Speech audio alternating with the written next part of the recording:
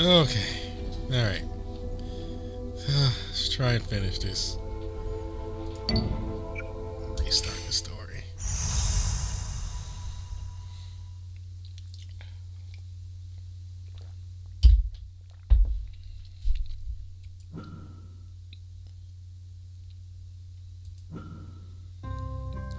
What a mess. So what are we going to tell the officials? Well, I suppose there's always the truth. But the acolytes condemn Cerkles' actions. Perhaps they'll forbid him from treating any further patients. That's likely. Then the acolytes will become overwhelmed again, and the injured won't receive proper treatment. And our efforts will have been for nothing without the support of the civilians and nobles. Wait. Stay quiet, Volsis.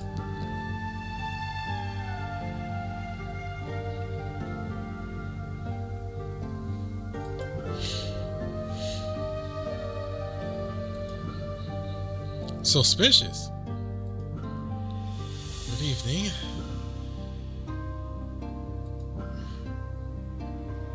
So, were the rumors true or not? To be in bed with sickness is very different from being in bed by sickness. Is it true then? Is Cerkles the Paragon slaughtering the innocent?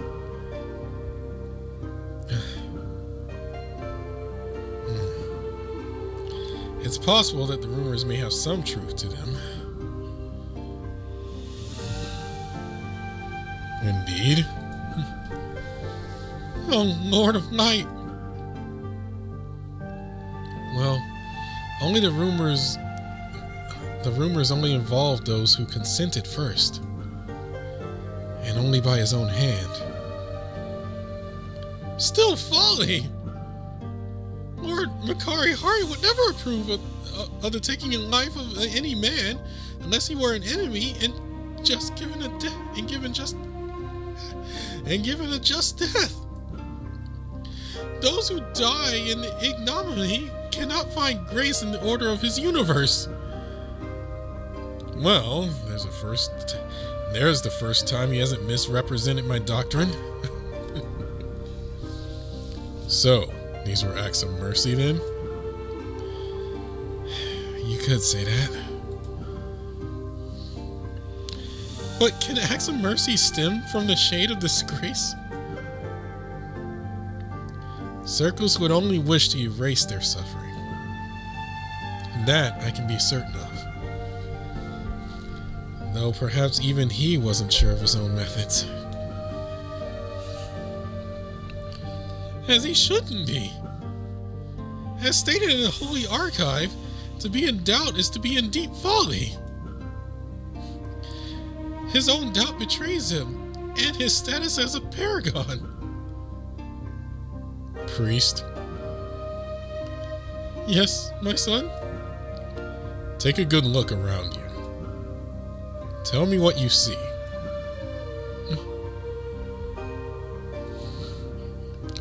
Why, a cloister full of devoted clerics and children of Makari-Hari.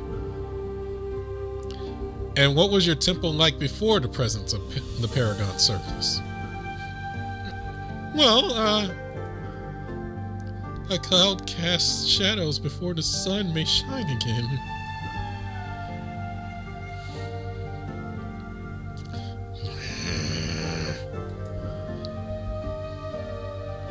News of Cerkles' miracles has inspired new apostles to seek knowledge through faith, perhaps. So, it sounds to me that Cerkles' presence has greatly bolstered the following of the temple.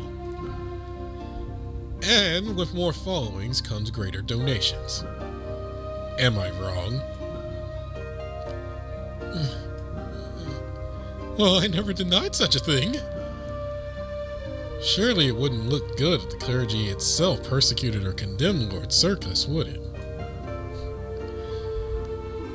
It would not look good for the clergy to stand idly by either. There would be an uproar if we supported such actions. Then don't support it.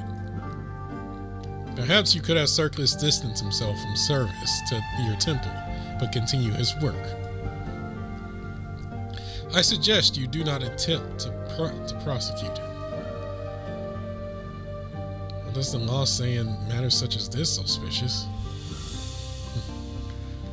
There's no written laws for death by miracle. And if there were, there would have to be relatives to prosecute the accused. Very well. The clergy will wash itself from the scandal, and Lord Cerkles can carry out Makari-Hari's will as a pilgrim. May he find salvation alone amongst the sands of time. Well, I guess that works. Let us consider this matter resolved, then. Wait a moment. Yes. Vitus? We said that we believed there to be some truth to these accusations. Well, did they happen or didn't they?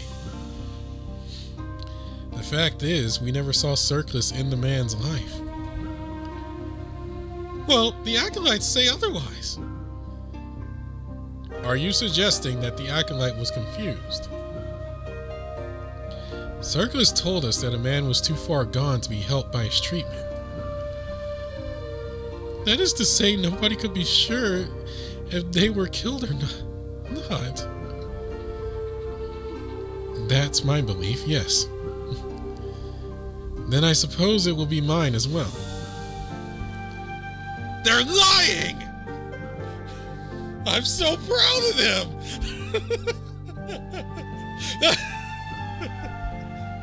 Because they know by doing this, they will save more people.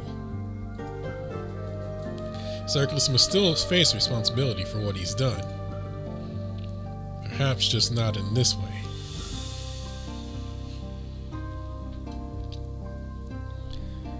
So all this panic was over nothing then? Sometimes that's the best problem to have. Only Archive 1330. When the clouds part, the sky can reveal there was never a storm. That passage wasn't allegorical. It was sailing advice.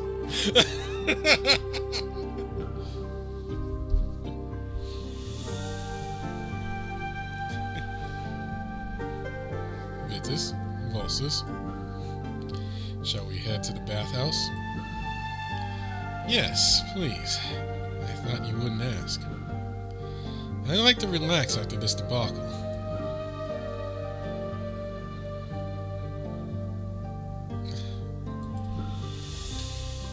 Go on without me. I feel a bit dazed and could use some time to catch my breath. Are you sure?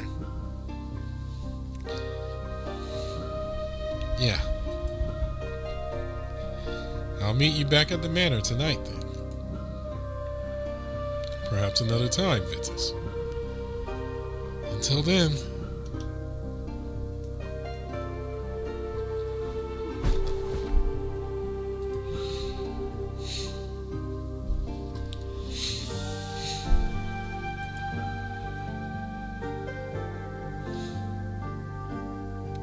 You can come out if you like.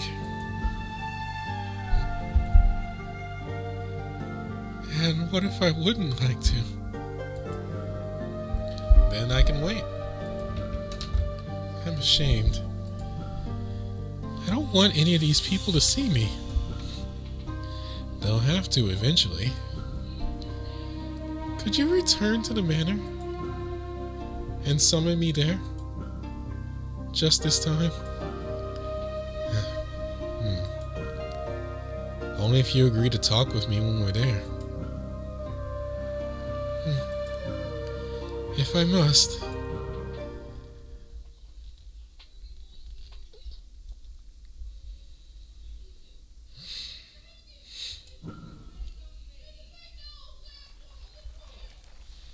Here we are. Now then, it's time to talk. First, I have to admit there are many things I don't understand. I don't know much about the demiurges, nor about magic, and definitely not about what you heroes really are, and the mysteries about your past.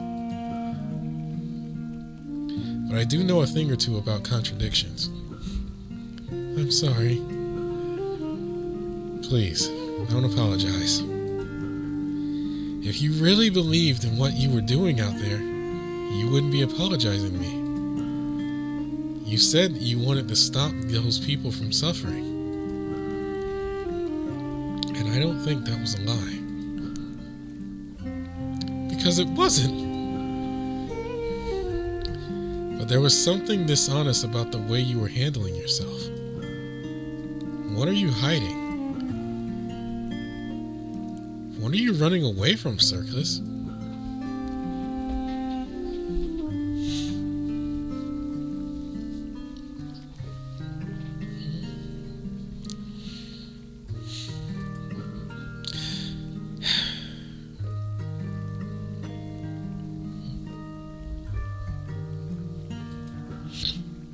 Since I was very young, I'd hoped that nobody would ever be scared of me.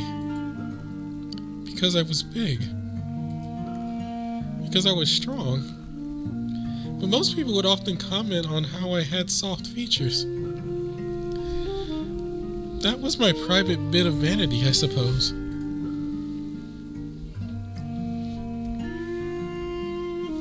I took assurance from the fact that I could give others great comfort just by being a calm presence and as a talented healer. Fixing people who needed to be fixed. Touching people who needed to be touched. I learned how to sing because people said my tone was warm and jolly and brought them joy. I even took some pride in reaching for the things on tall shelves that others couldn't reach, if you can believe it.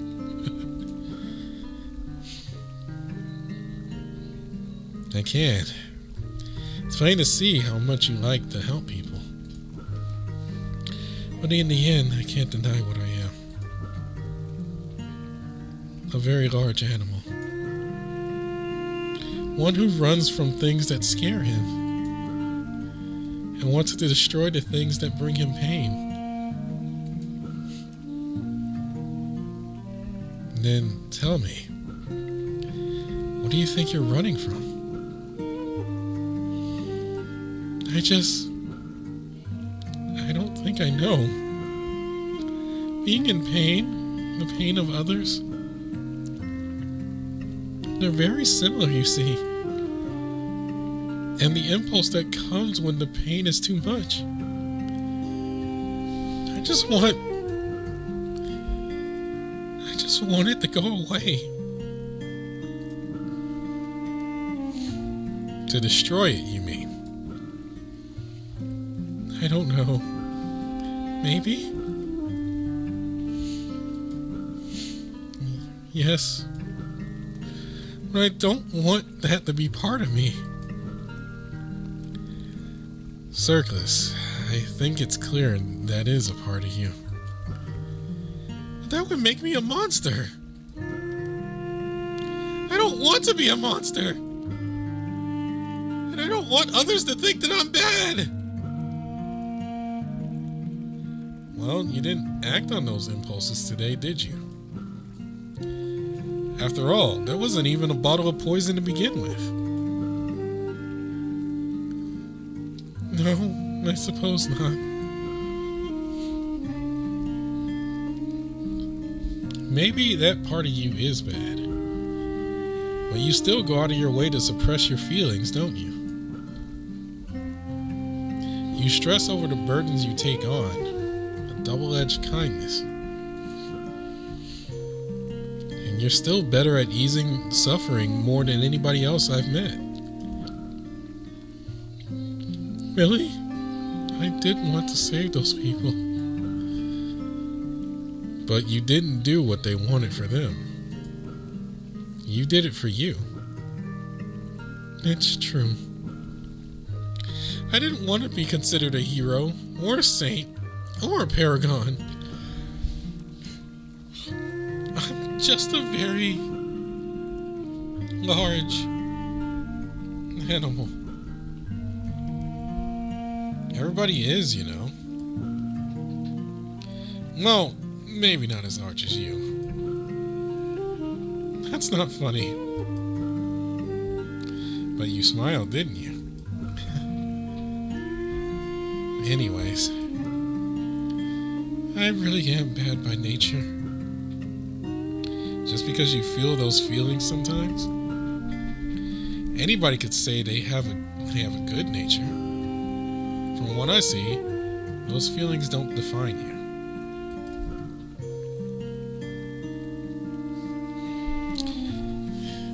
You're good in your actions, Cerkles. At least most of the time. So maybe don't be so hard on yourself. Maybe I need to be hard on myself. Maybe in the end, that's the only thing that can make me good. No. I think you realize just now that you have an impulse that you don't like to feed.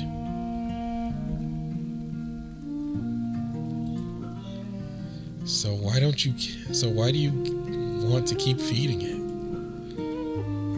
I'm not trying to. Seems to me like you are. We already put a great deal of pressure on you. More pressure than most, I'd say. Power over life and death. Freedom from sickness. Those are extraordinary things that only you can do, Cerkles. They never used to be. People just forgot.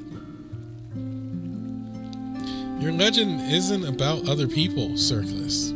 It's about you. And do you really want to know what I think right now? Fine, tell me.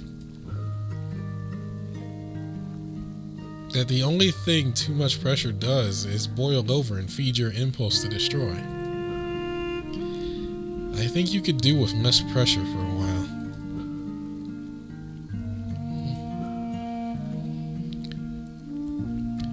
You want to know what to do when I can't decide something? What? I start thinking about what I'll have for dinner. You're better off than me. I can't even think of what I want for dinner. Are you kidding? Not a bit. I think about the ingredients that I have. Then the spices, if I have any. Maybe a warm nettle tea to brew. And then I go about making it if I have the time. Uh-oh, medicine's starting to kick in. Then when I'm done, I wash my paws and face. I think about how good I feel after satiating those small needs. There's a big difference between dinner and a life. Well, not to the poor bird that went into the bowl. Oh. You're right. Touchy subject. But you're not sighing so much now, are you? I suppose not. Some confidence would do you good. Let me think. Okay, how about this? See the charcoal and the wood tablets over there? For the next day, I order you to write down your eating and washing habits on them. But you know I don't have to eat anymore. Then I ask you to eat. You still deal with your patients and the temple, but I'm going to watch over you and make sure that you don't do anything impulsive again.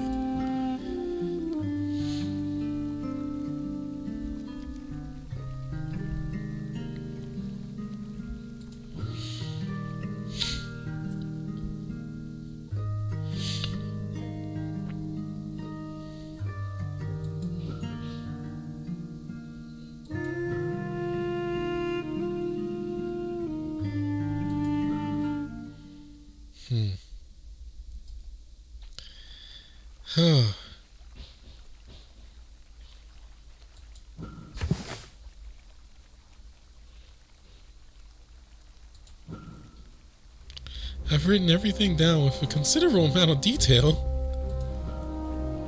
Those are for you, not for me. I see. You know, it's harder to write this all down than it looks. I don't doubt that.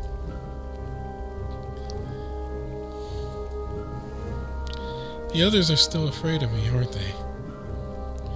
Well, it's only been one day.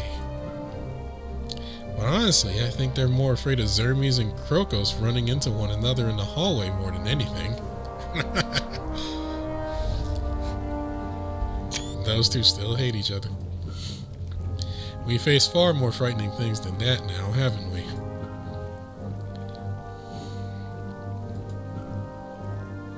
Thank you. I asked Volsus to avoid summoning you for this week, and the Demiurges agreed that this might be best. They actually agreed on something, oh my god. It's kind of them to agree for my sake. I know that must be hard for them. Well, they probably figure that they're getting something out of it. You're the kindest summoner I've ever had. Don't stroke my ego too much. I want Volsus to still like me before the end of all this. Don't worry, I won't. I just hope that I'm doing enough to be worthy to the rest of you. I always think I could be doing more. I should be doing more. Just remember something. If you don't take care of yourself, then you can't take care of others. I know. I just have to make sure. Keep fighting that keep fighting that impulse. I'm trying. Think about all the little acts of care and small pleasures that you take in a day. Don't dwell on your troubles. Fine. It's tough to break habits. But I should thank you for reminding me. Don't thank me. You're the one doing all the work. Now, let's prepare ourselves for what's next. The governor still gives me the impression we still have much to do in Irinopolis. If we need to face a difficult decision, I want you to try and face it. But if you can't, then you have to tell me. You don't need me to do that. I'll take on that burden as your summoner. If that bothers you, then try not to let it happen. But I have one other condition. I don't want you to stop writing. It will be done. Although, I doubt this kindness of yours will make me feel any better. Oh. And that was chapter 1.2. Ooh.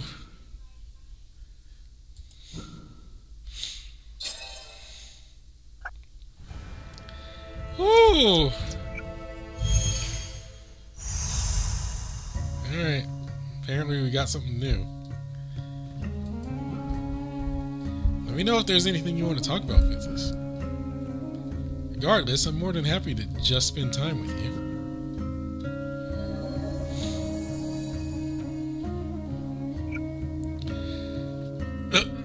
Really? Wow. Oh, but I only have enough for Makari-Hari. I was about to be like, alright, who to pick?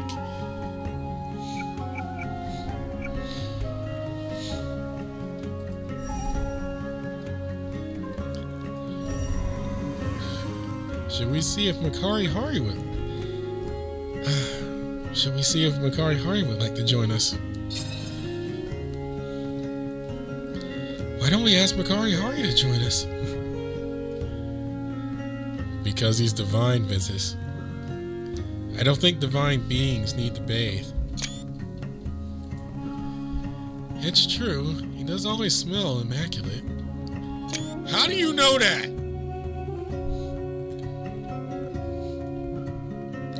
Besides, if he wanted to join, he would already be here. Ask me for what? Oh. See? Oh, well, I can never tell when they're here or not. I am always here. And there's a terrifying thought. It's wise to be cautious of the divine, mortal.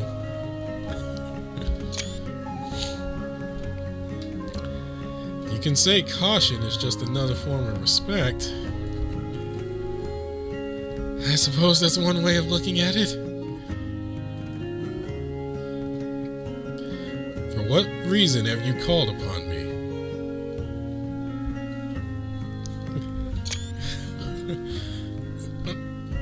Do not keep me waiting, crown mages.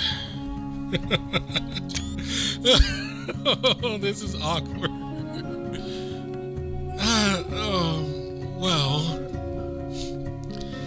Well, to be frank, it's embarrassing to admit how little I know about you. I wasn't exactly raised to be a devout follower of the clergy. That's probably for the best. Is it? Your ideas would be wrong and twisted. At least they would be based on what I've seen of my followers in this era. Then why don't we talk about something a little more personal? We were curious about whether or not you'd join us in the bath.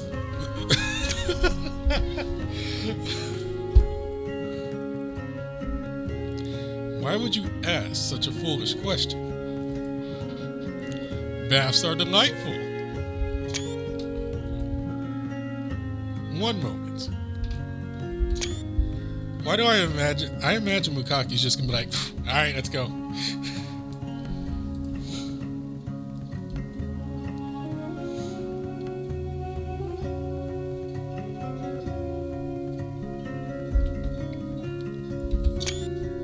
Oh, wow. Did not expect that. Wait, he's just going to strip right here?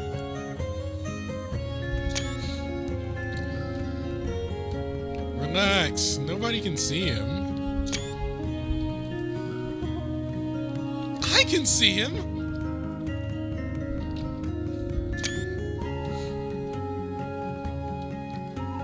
What the heck is this? What the heck is this? There's nothing impure about nudity. It's just another aspect of creation.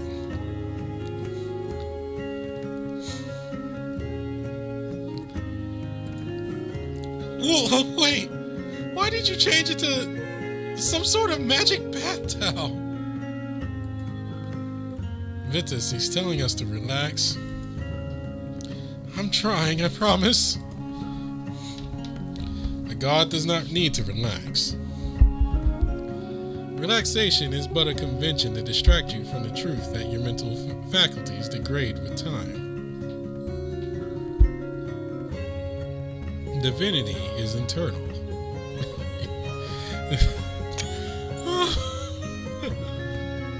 But if you remain curious, I fashioned this towel as I will not enter the water with my ceremonial attire.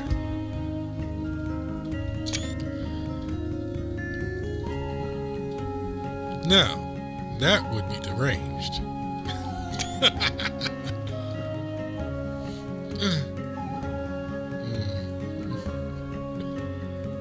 He could rent a real towel if he wanted. Hard to fill out the form when you're invisible. You too. Sit beside me.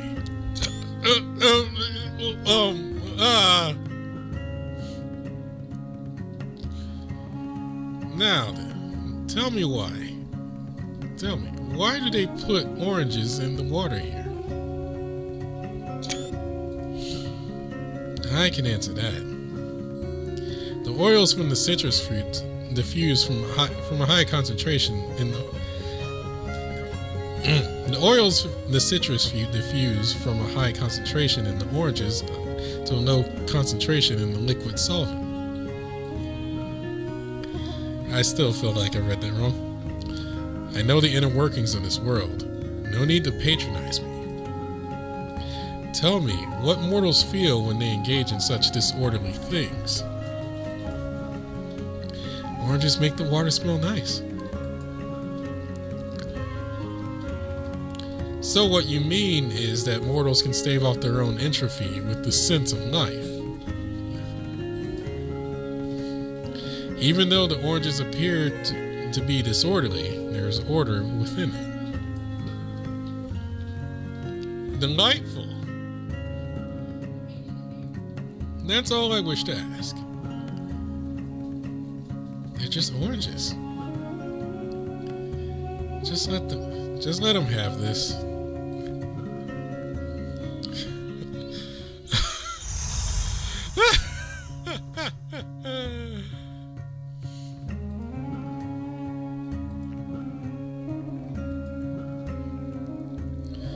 Oh, that was a bit hilarious.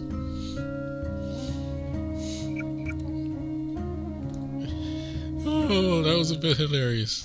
I'm gonna be honest. Okay. I don't know who these two are.